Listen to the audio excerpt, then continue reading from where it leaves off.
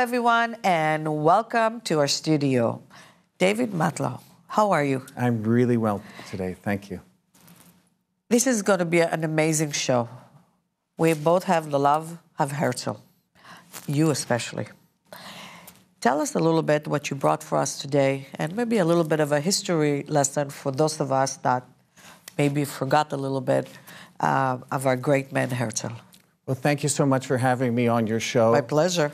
I am a lawyer in real life, but I also own the world's largest collection of Herzl memorabilia. I've been at this for about 25 years, and I'm on a mission. My mission is to tell people about Herzl, not in a history lesson kind of way, but in a relevant contemporary way.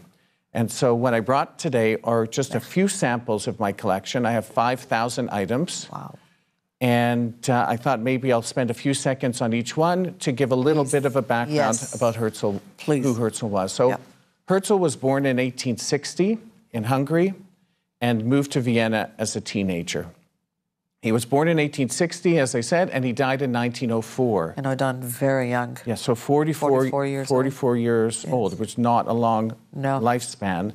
And only the last 8 years of his life was dedicated to the issue of Zionism and improving the condition of the Jewish people. And so imagine all of this that I'm going to show was achieved in 8 years. In 8 years, amazing. At a period of time where there was no telephone, there was no internet, of course, nothing. This was letters and person-to-person interactions. Yes. One of the myths about Herzl is that he was a journalist at the Dreyfus trial in Paris, and that's what turned him on to the issue of Zionism and the condition of the Jewish people. That's what I thought too, and I just said that to you before the show. Exactly, but in truth, he wrote a play. He was a journalist and a playwright. He wrote a play called The New Ghetto. This is a Hebrew translation, Haghetto HaChadash. This particular edition is from 1898, translated into Hebrew, but the play was written in February 1894. And it talks about the concern about a glass ceiling where Jews above which Jews cannot achieve in society. So this was before the Dreyfus trial. The Dreyfus trial began later in 1894 and ran through 1895. And Herzl was a journalist covering the trial for a Viennese newspaper, the Neue Freie Presse. And Herzl heard in the courtroom, or outside the courtroom, "Death to the Jews." This is a front page of a Parisian magazine from 1895, and it depicts the people hanging on outside while a French military officer, Colonel Dreyfus, was wrongly accused of treason and lost his commission. And it's from a scene like this where Herzl heard the cries, "Death to the Jews." And that distracted Herzl greatly. That really crystallized his concern about anti-Semitism. So what he did, he went off and wrote a book. And the book that he wrote, it was initially a pamphlet, intended to be a pamphlet, but then it was printed. It was printed in early 1896. So this is the beginning of his Zionism in 1896, and he died in 1904. I know. He wrote the book Medinat HaYehudim, the Judenstaat, the Jewish state. And in this book, Herzl's idea was the cure to anti-Semitism was to have a place only of Jews, a homeland for the Jewish people. So there'd be no anti-Semitism. That place would be only Jews, so how could there be anti-Semitism? And Jews would leave Europe, so there'd be no anti-Semitism there. That was the idea. And having written the book, Herzl thought, I'm done. I wrote a book. That's it. That's it. Great idea. Let someone take it over. But Herzl was a doer.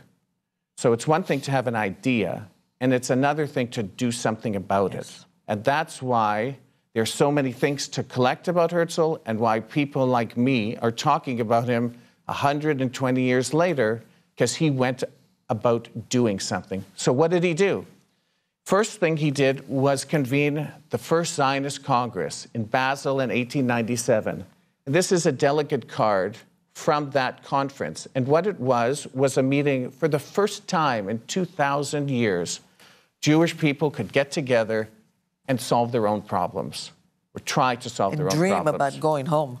Correct. And the dream of going home, it was in this Congress that the objective of Zionism was crystallized, which was a home for the Jewish people in our ancestral homeland, which was then Palestine, which is now Israel. So that's in 1897.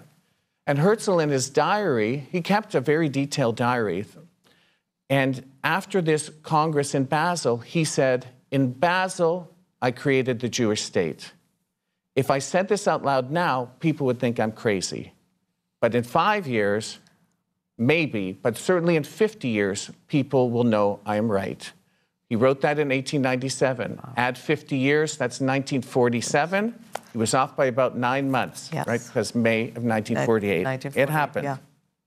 Wow. And people know about Herzl and think about the First Zionist Congress and are very familiar with this classic picture of Herzl. It was taken by E.M. Lillian at the Fifth Zionist Congress in 1901. This is Herzl back in Basel on the hotel, the Three Kings Hotel on the balcony overlooking the river. Yes. This hotel still exists, and I actually stayed in this very room. And you can see, I don't know if you can see on the camera, signed by Herzl. Yes. Herzl was a rock star.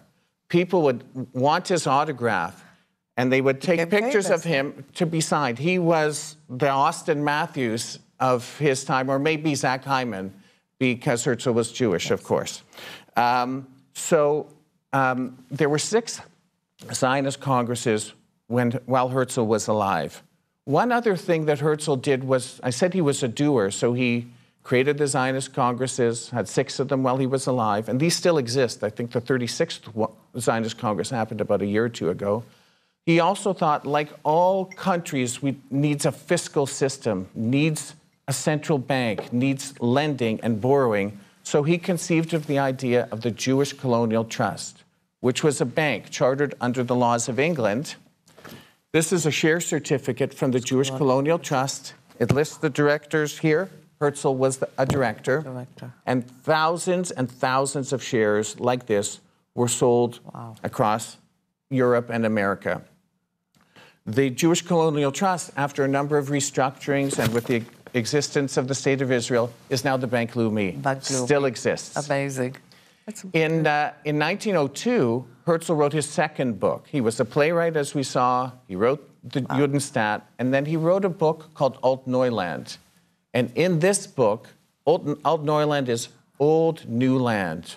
So it is a new land, a new Jewish homeland, a new Jewish state in the old place where the Jewish people used to live. That's the Old New Land, Alt Neuland. And it was really about Herzl's utopian vision of what that Jewish state would look like. That book was translated into Hebrew as Tel Aviv. Tel being an agricultural site, Aviv being spring, old and new together. So the wonderful city of Tel Aviv, which was established in 1909, 7 years after this book was written, is named after Herzl's book. Herzl went all around Europe and to Palestine once, pleading for his cause. And he was a sickly man. And all this work ultimately led to his death. And so sadly suddenly in 1904, in July, Herzl died. So this is the cover page of Die Welt, which was a Zionist newspaper, which Herzl was the editor of. He was a busy guy. Essentially saying, Herzl is dead. This was a tragedy, and he had a very, very large, very powerful funeral in Vienna. Herzl was an optimist. In his will, he said that, please bury me in a metal casket. And Jews traditionally are buried in wooden caskets. But the reason why Herzl wanted to be buried in a metal casket, because he said in his will... He wanted his bones to be moved to Jerusalem. Correct. When the Jewish state is created, the state that he envisioned, he would like to be reinterred in that state. Herzl died at 44, we heard. 44 years later, in 1948, the Jewish state was created. there was a war of independence. There was lots of chaos. There was lots going on. Yes. So the government of Israel at the time, led by Prime Minister David Ben-Gurion, when things settled down, so we're now in the spring of 1949, set out to fulfill Herzl's last wish, which was to be reburied in Israel. And so in August 1949, the Herzl's remains were dug up from Vienna and flew to Israel, lay in state in Tel Aviv, by the beach, and in the Jewish Agency building in Jerusalem. Half the population of Israel at the time came out to see him. And this is from the Maariv newspaper. Nehuba, here he comes. Nehuba, here he is, he's coming. Yeah. This was the ultimate fulfillment of Herzl's dream. But even after he died, before he came back to Israel, people remembered Herzl. Herzl was the symbol. It was the dream. Correct. He said, if you will it, it is no dream. That was his motto. Yeah. He was about taking his idea, his dream, and bringing it back to life. And so as the Jewish community started to grow in what was then Palestine, and the city of Tel Aviv was established, as I said, every city in honor of Herzl had a Herzl Street. So this is a postcard from around 1910. Wow. It was sold in Russia, so I can see from the Russian language in the back, a picture of Herzl Street. So those who go to Tel Aviv, have been to Tel Aviv, we'll see how far Tel Aviv has progressed in the period of time, because I see 3 donkeys walking up the street here, and in back is the Gymnasia, the Herzliya Gymnasia, first Hebrew-speaking school in Israel. So this was Herzl Street, and every city in Israel has a Herzl Street. It's amazing that you've got such beautiful things. Oh, it's really an honor to collect it. And just a couple last things. There are hundreds, thousands of items with Herzl's image on it. So here, just hold on. 2. Before we continue, I have to ask. Sure. How did you start this love of collecting all of Herzl? Tell me the story. I really want to know. So it's an excellent question. There's really 2 strands to it. Firstly, I'm a collector. I believe there is a collecting gene. Okay. I've collected. I come by it honestly. My parents are collectors, and ever since I was a kid, I collected coins and stamps and hats, and so I like to collect. Okay. And also, since I was a kid, probably 12, 13 years old, I had a fascination with Herzl. And it's a weird fascination for a 12-year-old boy, I grant you that. But to me, I've always been fascinated about where the state of Israel came from. It is a marvel. It's miraculous. In the history of civilization, never has such a thing happened. A people who had a homeland were kicked out of it, long to go back. Not once. Many times, long to go back. Lived sometimes in okay situations, but often in terrible situations. Always want to come home. Always wanting to come back, and came back. And I've always been fascinated. How did that happen? And so I then combined my genetic predisposition to collecting and my fascination with the state of Israel and its history towards building this collection. And the very first item I had is a portrait that hung in the home of my grandparents in Ramat Gan. My grandparents dreamed of going to the state of Israel since they were children in Belarus. They came to Toronto, built a life, built a home, built a business, had children, and then they grandchildren, did Aliyah? and in 1954 moved to Ramat Gan. And in their home was this poster of Herzl. And when my grandmother passed away in 1990, I asked for that as my Yerusha, my inheritance. And that was item 1 in my collection. And since then, I have about 5,000 more. This is amazing. It is thank you. It is a little bit on 2 items just to show examples of the kind of Herzl memorabilia there is. And this may be familiar to some of your viewers. Here is a workbook, a machberet, with an image of Herzl on it. That's, would be a typical thing to have in schools in Israel. And lastly, a photo album, which is extremely typical. As soon as I saw that, and I'm sure many Israelis will, I mean, I saw it in my parents' photo albums. They had that. And as soon as I saw it, I said, my God, I know it.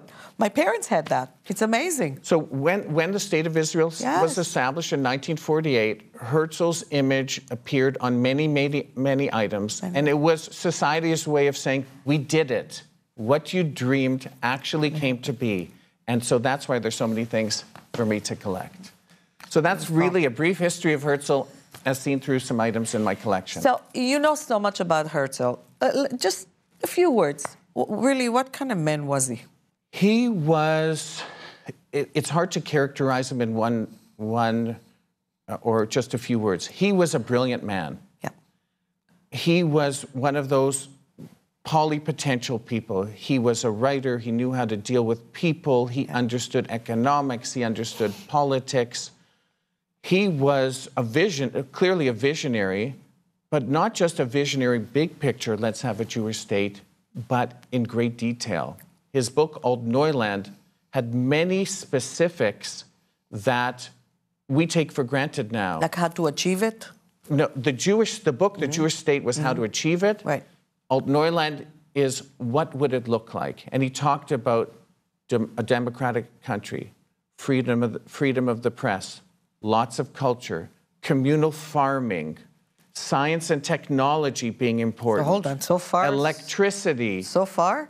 A canal from the Red Sea, from the Mediterranean Sea to the Dead Sea that's still being talked about. Yep. To power turbines to bring electricity. So he had a vision of the future.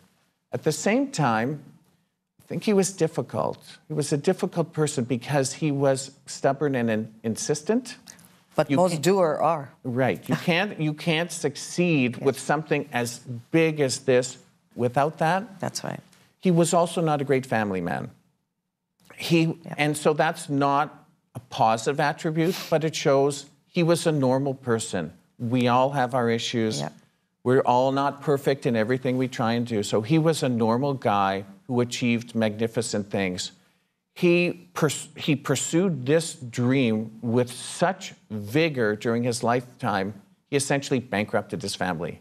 So that when he died suddenly at 44, his family was bereft. Okay.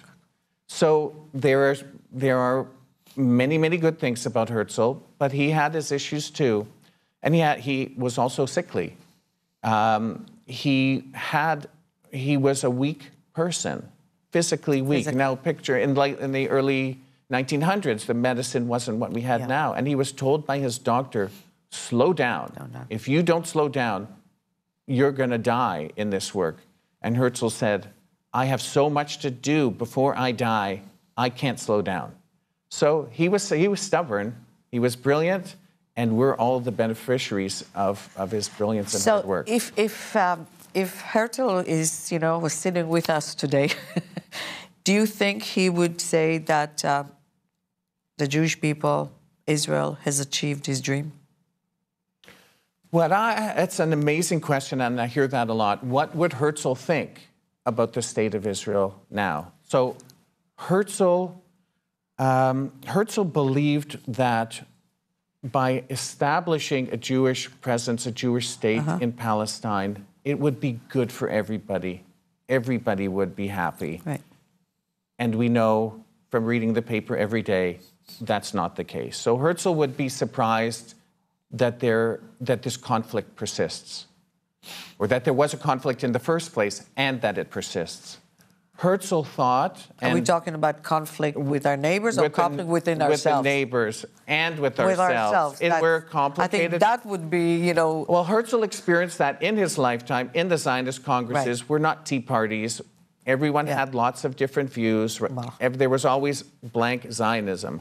Religious Zionism, labor Zionism, communist Zionism, political Zionism, practical Zionism. Nothing's changed, right? We all have the same goal. We may differ in how to achieve it. Right.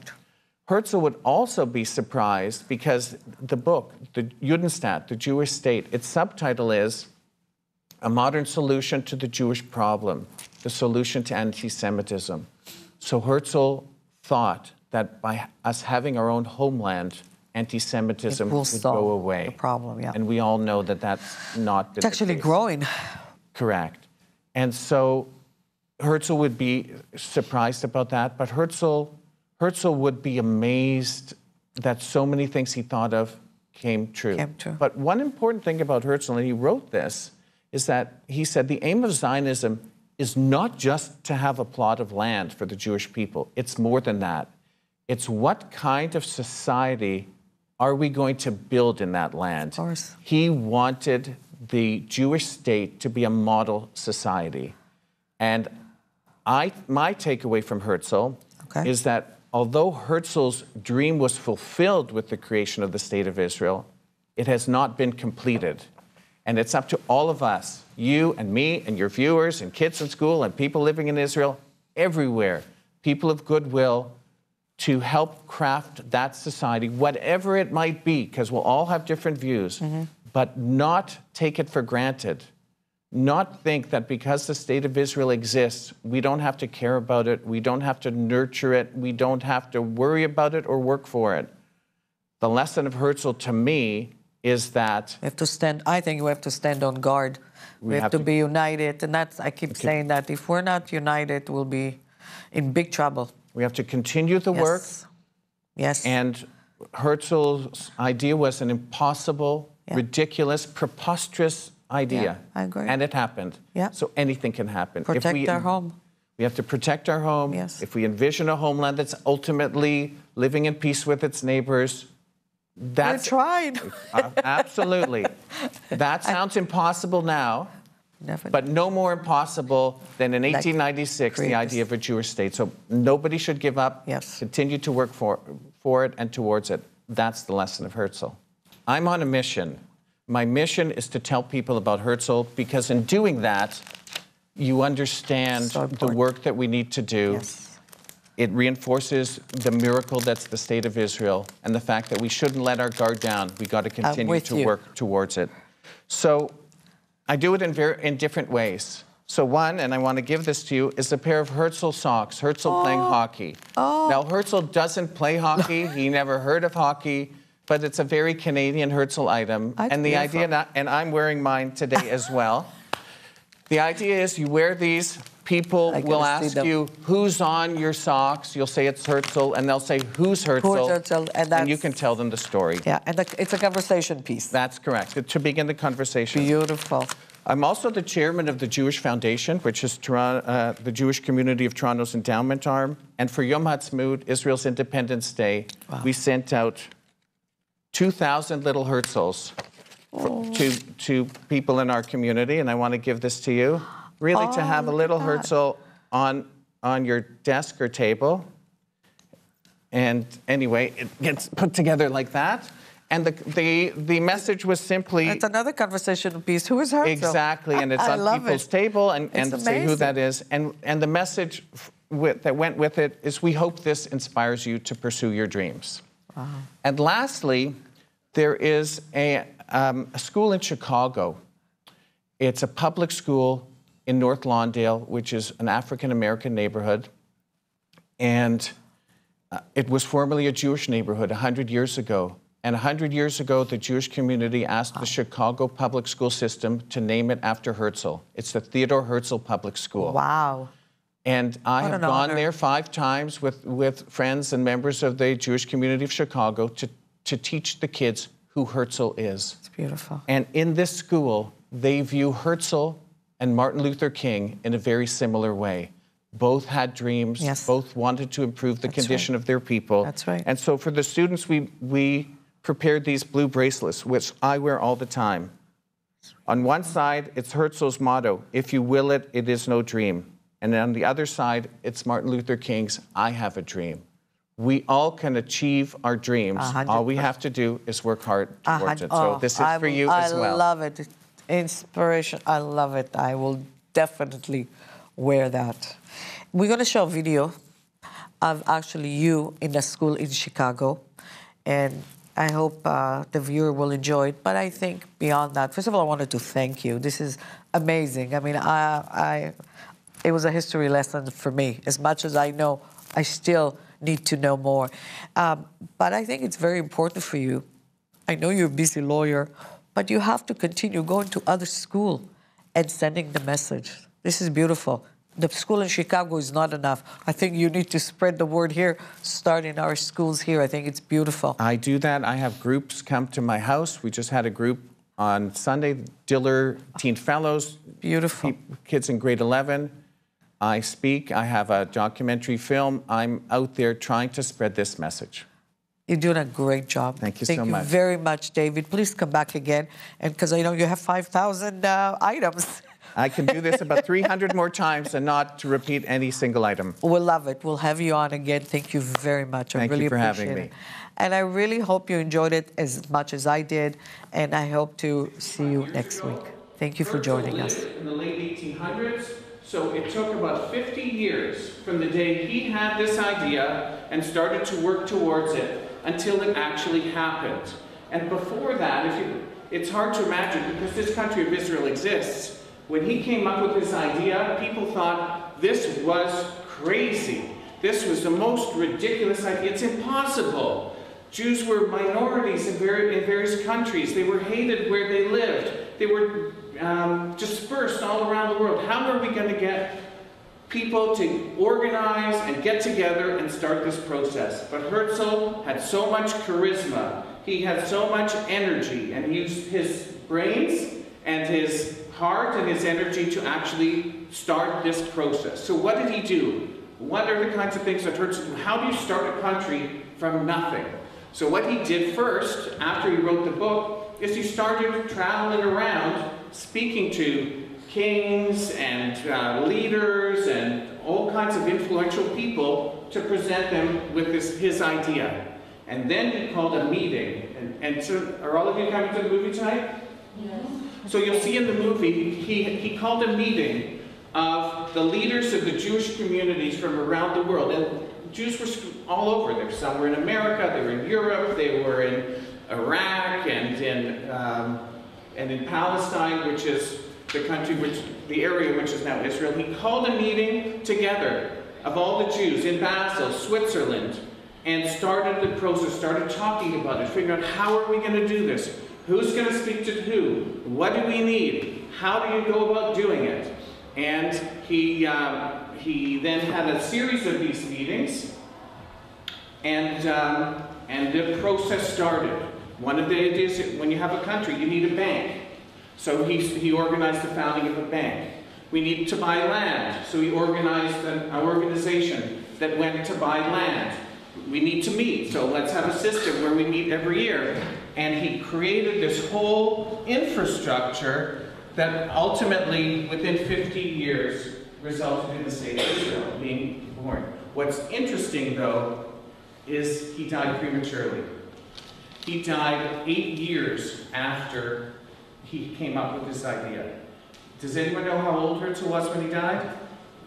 44. Excellent, 44. When you're in the NFL, you should have that number, 44. He was 44 years old, and he got turned on to the idea of the Jewish state when he was 36.